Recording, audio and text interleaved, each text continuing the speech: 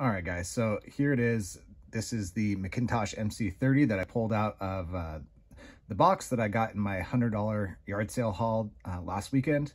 I just wanted to show it to you guys and have you check it out. It's in pretty rough shape. I didn't even realize it was going to be in and lotted up with the other stuff that I bought.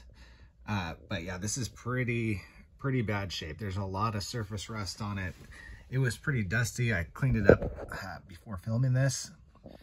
But yeah, I don't think it's going to work properly right off the bat just because of the way it looks. And yeah, they say that, you know, if you find these things, do not try to plug it in. Definitely go see if you can get it serviced and have them test the tubes on it and see if they're going to work properly before even plugging it in. So I'm not going to touch it. I'm going to take it to a guy that said he'd take a look at it for me, and we're going to go from there. And I may end up selling it just as is and see what I get for it. Maybe put it up on auction or something. These things got a lot of people after them.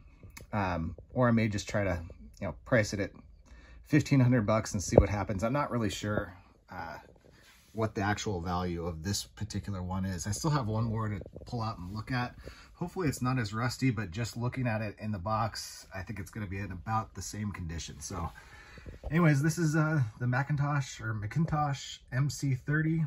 And if you ever find these things, definitely pick them up. They can go for thousands of dollars. All right.